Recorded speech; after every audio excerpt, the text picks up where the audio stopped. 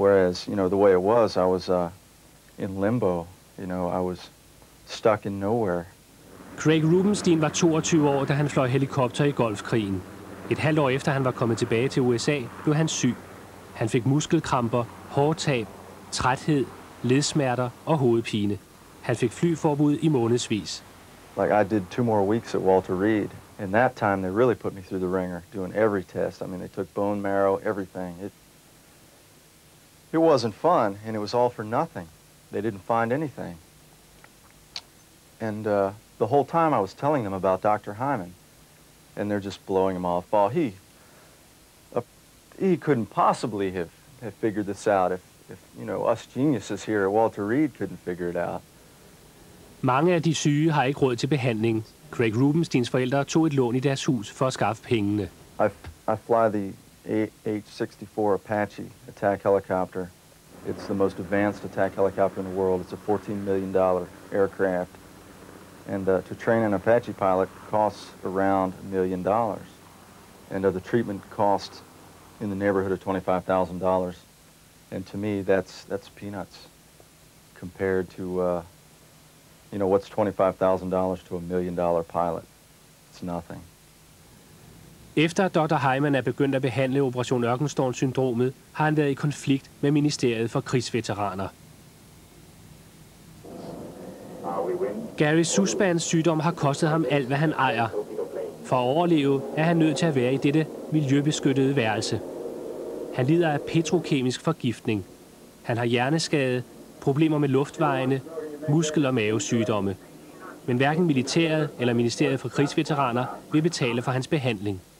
When he first got home, when he came off the plane, he was very sick. He looked pale. He was real thin. His eyes had a blue hue to them, the whites of his eyes. When he kissed me, this metal, I mean, it was almost like I couldn't kiss him. There was such a horrible metal taste. They did some blood work on me, and it showed a bunch of stuff in there like trimethylbenzenes and stuff that I shouldn't even have had in my body to begin with. And they were all oil-based products. Well, I think anybody with an IQ of 3 watching CNN and seeing all that oil smoke would have to realize that someone would be ill. I mean, that's just common sense. Over 800 oliekilder blev sat i brand under Golfkrigen. Den amerikanske regering gav hurtigt Saddam Hussein skylden for miljøforureningen. Men videnskabsmænd har siden bevist, at oliebrændene begyndte mange uger før på grund af den multinationale styrkes bombetogter. We know that there are satellites that take pictures all the time, and there were people who wanted to get access to satellite pictures of the fires.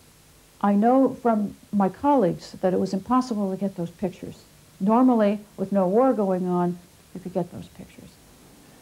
Videnskabsmænd blev nægtet adgang til oplysningerne om oliebrændene, og den amerikanske regering udsendte en meddelelse, som forhindrede videnskabsmænd i at tale om deres arbejde under krigen.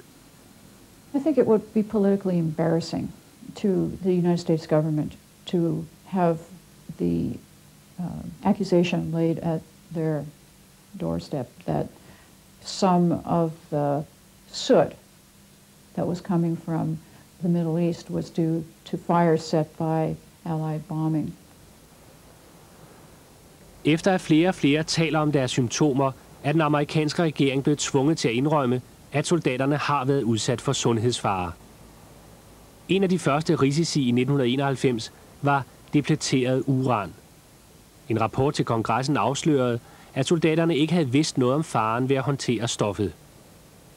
I Storbritannien offentliggjorde avisen The Independent en hemmeligstemplet rapport fra den britiske atomenergikommission.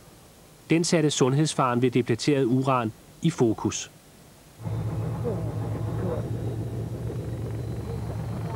Because depleted uranium had a military benefit and was available in great abundance and relatively cheaply, virtually free for that matter, it was seen as being just a great military boon. And in the course of that, the longer-term environmental and health effects were never really thought of. And so what we saw was the large-scale use of depleted uranium, some 300 tons by weight was expended, and that means 940,000 A-10 bullets and approximately 4,000 or so tank rounds were fired in the 43 days of the war. Had there not been instances of friendly fire, that is, where depleted uranium weapons penetrated U.S. vehicles, perhaps it would not have come to the fore at all.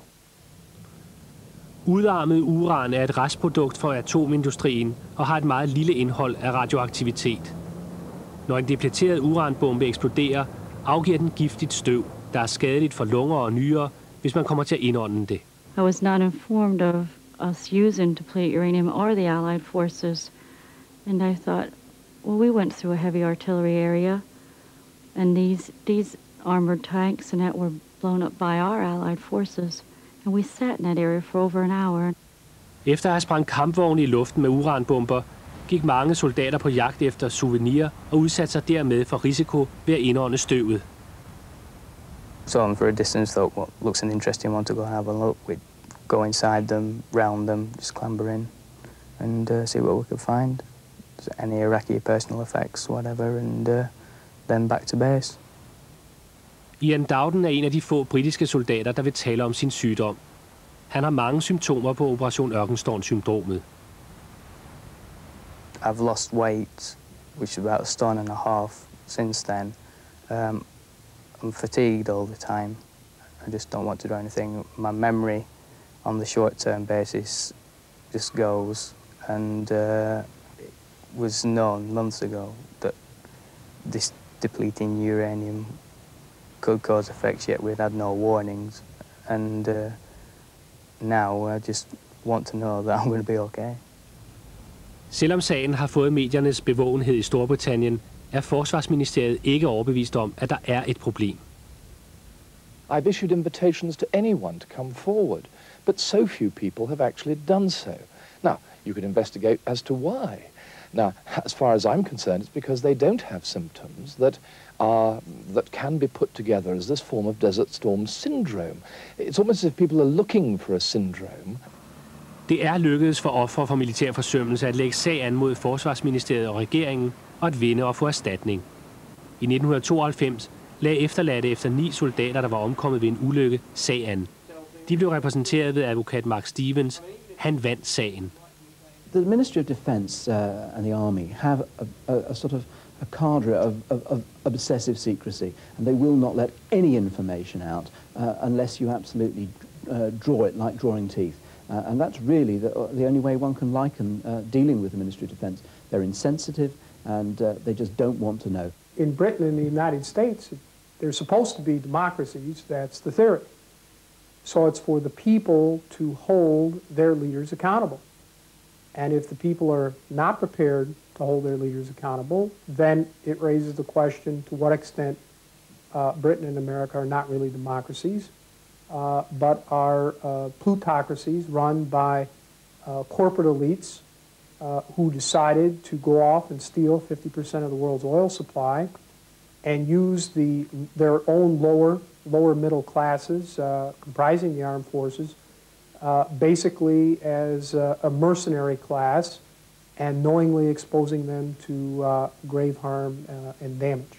I spent 24 years in the military, and basically I felt it was my obligation to go, that I owed the people here something back, and upon my return and needing our government's help, I feel like I've been totally abandoned, that we don't need you any longer, and you're on your own.